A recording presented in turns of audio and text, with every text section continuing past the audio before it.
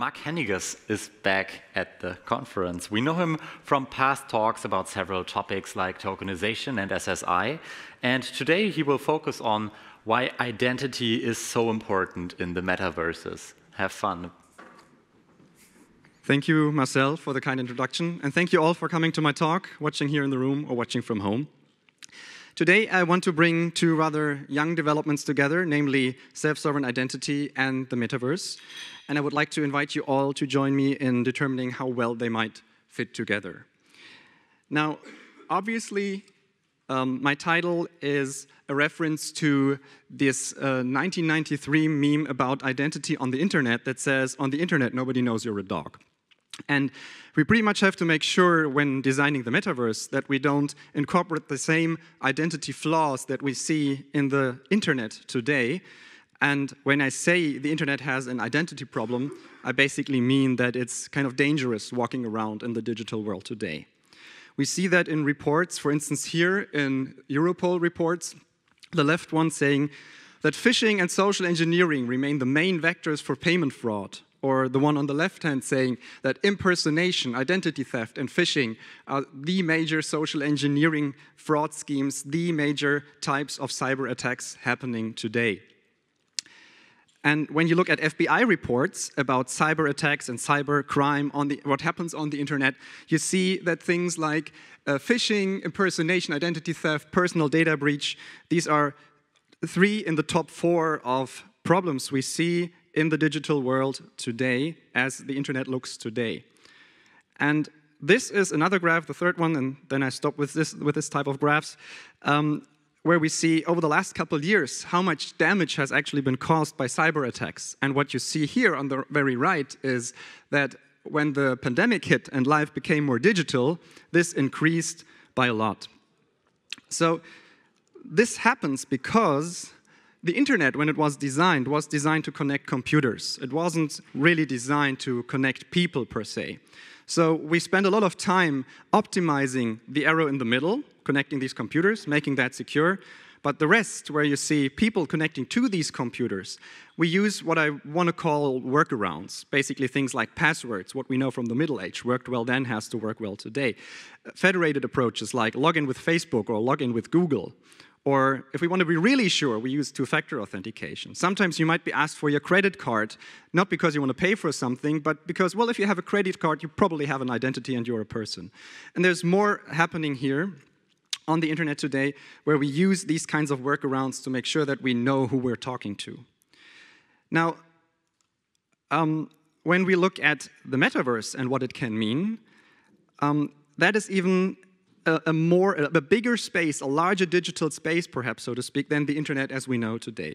If we define the metaverse as a new digital space that unites, for instance, the purely digital space, the internet as we know today, perhaps the actual physical space was moving around through the world, being connected somehow, but also the augmented or virtual reality space.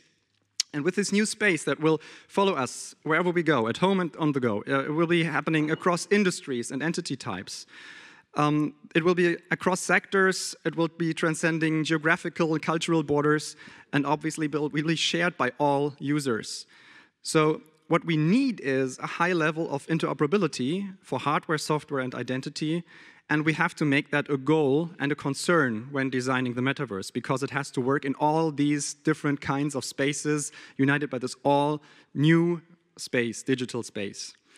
And what is important is that when we use trust from one system in another, that works, and it works securely, so identities have to be portable and secure.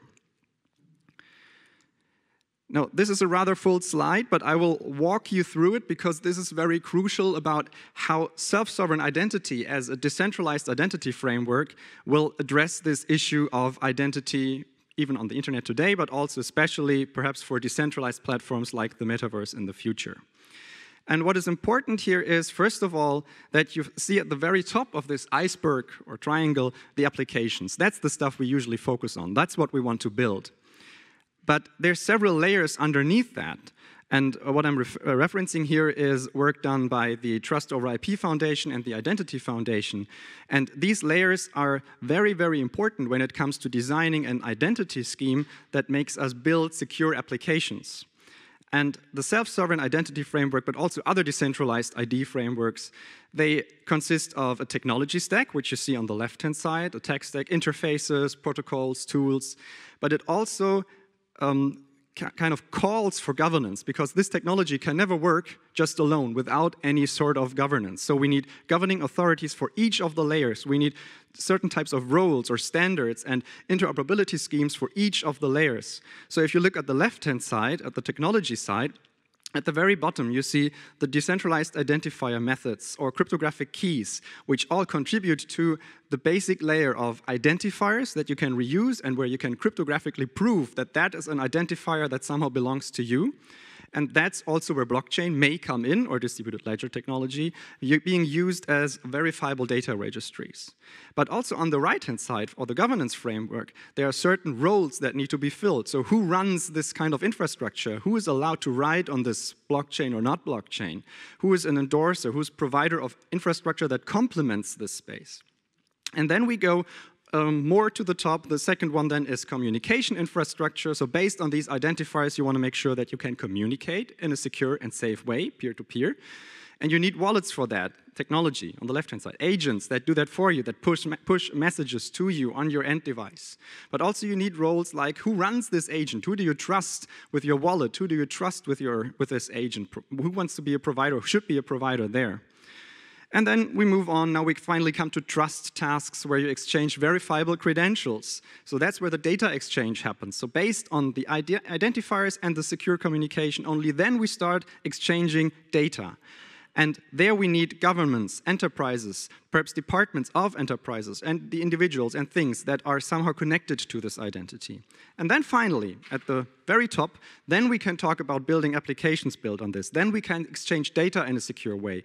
Then we have perhaps to solve things like privacy on the technology side. That's what we address then. But then also we care about the roles of who runs a platform and how does the interoperability work between all these platforms. So again, this is all these four layers about identity to then come to applications that are securely built based on an identity scheme that is more sophisticated than what we usually use today. In a nutshell, if you want to understand what self-sovereign identity can do or what it does, you have three roles. You have an issuer of credentials, you have a holder of such credentials in the middle, and then you have a verifier of such credentials on the right-hand side. And an issuer can send a verifiable credential to a user. They then hold, manage, and control those. So these lie with the holder in their own wallet. And they can then send claims contained in these credentials, so a name or an address or something, to the verifiers. And the important thing is, which you will see at the bottom here on the left-hand side, there is no connection necessary to the issuer at the moment of verification. So there's no direct communication between verifier and issuer because the holder has the data. They send the data and they choose what to share with the verifier. This data is only stored on their device, and these claims can be reused in various locations. So it's data that belongs to you, and you can use it in several locations. So this is what SSI comes with, the self-sovereign identity framework, what it comes with. And to sum this up, I would think that with these properties, with these qualities that self-sovereign identity has, it might be a good fit for the metaverse. It has all these decentralized components. It has a digital identity, digital identifier layer at the bottom that is cryptographically provable. And it has then, if you design the governance frameworks correctly, it then has standardized and interoperable layers on top of that. So looking at what it can do already and why it might be a good fit on the left-hand side, we have these decentralized identifiers. The ecosystem that you build atop of SSI, they are adoptable. You can build centralized trust systems, but also decentralized trust systems. The claims are reusable. So if you are on one platform, as we just heard in the talk before, if you play one game and you get data from there, then you can share this data with another game platform. Or if you want to switch banks, you walk into a virtual reality room of one bank and you take all your data and you go to another virtual reality room of another bank and you open your account there and you just reuse all the data. So it's reusable. It's highly secure. It's PSD2 compliant out of the box, usually as it is implemented today. And it is built for machine readability already. So the schemas that are usually the foundation of verifiable credentials, they are machine readable, which is a huge advantage. But there's a right-hand side on the slide, which says that there are obviously still some problems to solve. You cannot just say, okay, SSI is the solution and we're going to use it to build the metaverse. Today, within SSI, even there we have various standards. As I said, we need governance, and this governance might be different between different ecosystems as they are today. So we need higher standardization there. Then the question is, how do we interact with existing technology? We have trust systems in place. We have trust technology in place. How do we interact with that if we build something with SSI? How do we incorporate the roles that we know today? Then there are privacy concerns, which are well known in the self-sovereign identity space. For instance, if I send you data, if I send you my email address as a verifiable credential, as a proof, you don't just have the email address, you have a proof as well that it's actually a valid email address, which is, well, worth way more than just a random email address.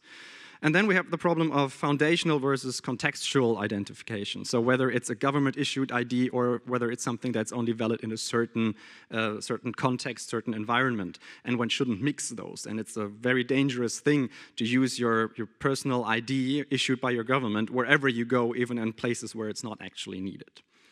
So what I think is that the SSI framework should be considered when we design the identity layer of the metaverse.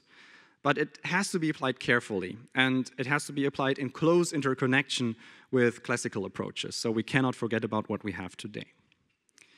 So why am I telling you this? Well, I work for a consultancy firm. I work for Define. We have our banner right there, and we have a booth outside as well. So if you want to talk about this a little more, then feel free to approach us at our booth. Just give you some more information about the firm. As I said, European consultancy firm, and we have an analytical, quantitative, and technological focus. We mostly have physicists, mathematicians as our staff, and when our clients ask us to do projects, we have this holistic approach of looking at the project from the beginning to the end. So we basically design the solution together, but we also build it. We've been in the market for 20 years, and you see at the bottom what our industry expertise looks like. In the blockchain space, we have this blockchain practice for about 5 years, I think. Yeah, it's on the slide, yes, for about 5 years. And I'm a manager in this blockchain practice. We have experience in several domains. There's digital assets, decentralized finance as one. There's tokenization, NFTs, DLT-based platforms and infrastructure, so basically integrating any kind of enterprise blockchain platform or infrastructure, building use cases on that, also for private use cases, and finally, self-sovereign identity, which I've been talking about today. We regularly publish on anything blockchain-related in several magazines or in cooperations with others.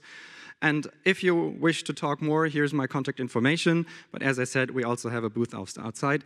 And I guess we have some more minutes for questions, unless we want to get back on track with the time. Yeah, thank you very much, Marc. We actually have some time left for questions, if there are any. We are happy to provide you with the microphones.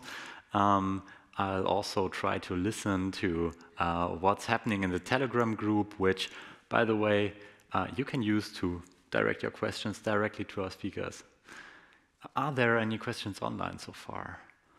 That does not seem to be the case. All right. Also, none in the room currently. So, Marc? I'll also take comments if you have some. Doesn't have to be a question. Me yes, and wonderful. Also our speakers are always ready, keen for feedback. So. Thank you very much. This was also about Metaverse, and Metaverse is going to be very social. So you are going to chat a lot with people, talk a lot, and maybe even build relationships with people.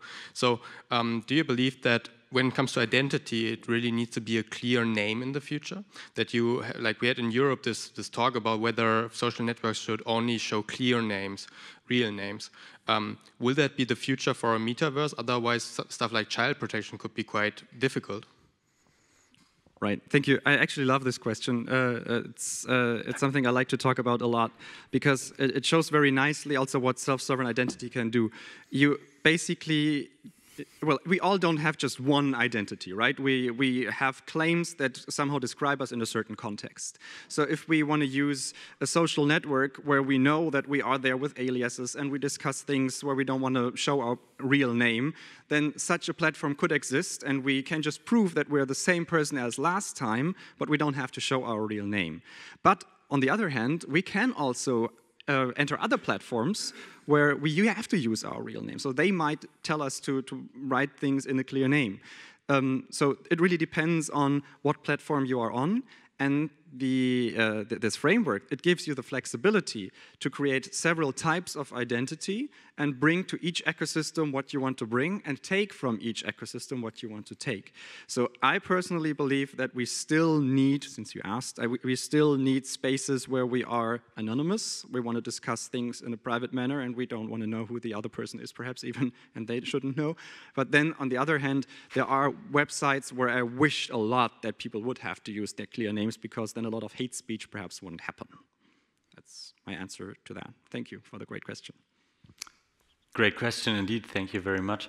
If I may add a semi-follow-up question on that, you could also make possible to make sure that, let's say, for the spaces that you just mentioned, someone is over the age of 18 but still does not have to give out their real name, right? I mean, that's a very easy use case for SSI. Right, exactly. So SSI supports something called zero-knowledge proofs, where you can show that you are over 18, despite the fact that your birth date is stored in the credential. You can still derive a proof that is just based on it, so that you're older than 18, for instance, or just share one credential saying that you are, in fact, a defined employee, but you don't have to share your name if you don't have to. So this is all possible with SSI, and that's a wonderful use case for that, because if I show my plastic card, my ID card today, anyone can just turn it around and they see my address, despite the fact that they shouldn't, right? And in this new digital world, based perhaps on self-sovereign identity, that wouldn't be the case anymore. But there are other frameworks than SSI that make that possible as well, right? It's just SSI does that too. Very fair ending. Thank you very much, Marc. It was a pleasure to have you as always. And yeah, on the Metaverse, nobody knows you're a dog.